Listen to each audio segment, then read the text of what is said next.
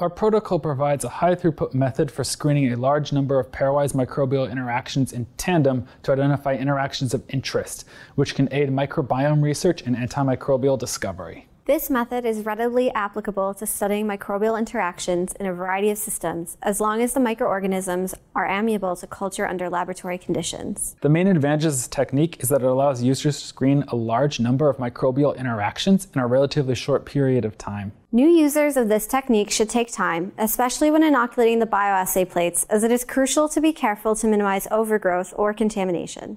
Visual demonstration of this technique is critical because inoculating the bioassay plates requires precision to ensure that the organisms do not overgrow the wells and that the co-cultures are not contaminated.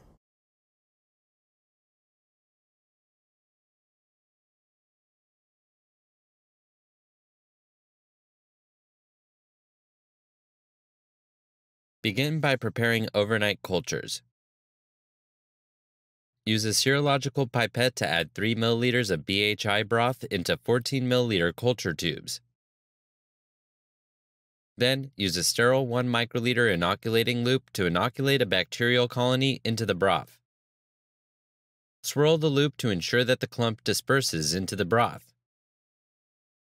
Briefly vortex the culture tubes and incubate them overnight at 37 degrees Celsius on a shaker at 250 RPM. Once the bacterial cultures reach an OD 600 above 1, vortex them to break up the clumps of cells. Prepare BHI media with 1.5% agar and sterilize it by autoclaving.